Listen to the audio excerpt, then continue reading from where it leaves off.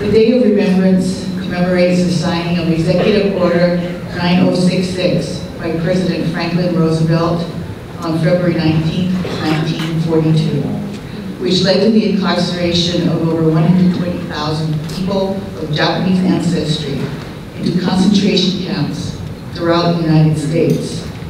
This year marks the 77th anniversary of the signing of the Executive Order 9066.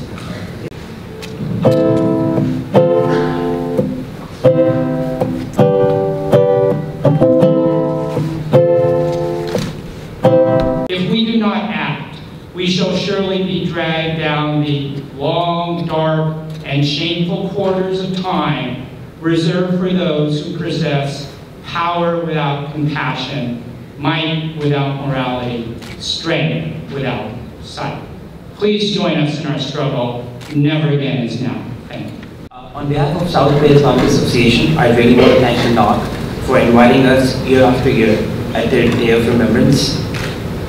Every year, when we look at the list of all the events that we want to participate in, this one is always circled as one of the most important ones. And there is a very good reason behind it. It's because the South Bay Japanese Association was one of the first ones that came to our door to support us and all the other Muslims in Bay Area post 9/11.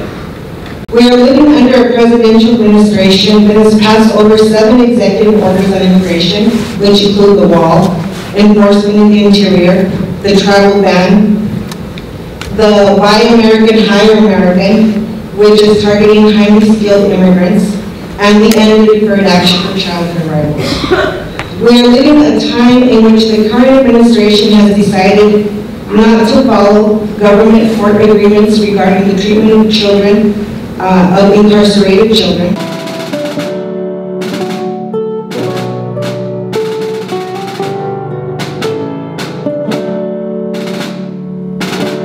In 1941, labeling us, Japanese Americans, as inscrutable, treacherous, sly beings who were potential saboteurs who didn't deserve the protection of citizenship.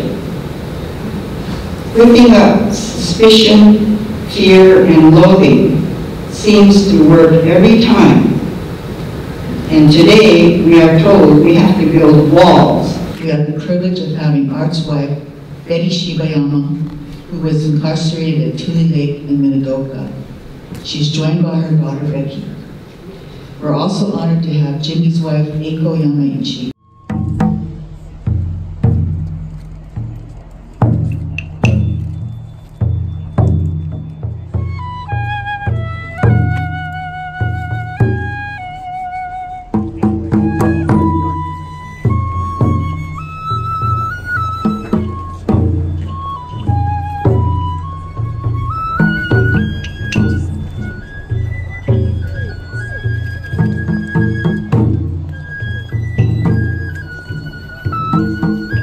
When Trump announced the travel ban in 2017, travelers having nothing to do with terrorism were detained. U.S. citizens were stranded abroad, and families were separated. Thousands of validly issued visas were canceled. Hundreds with such visas were prevented from boarding airplanes or denied entry when they landed, including refugees running for their lives from war and terror who had already undergone a stringent 18-month vetting process.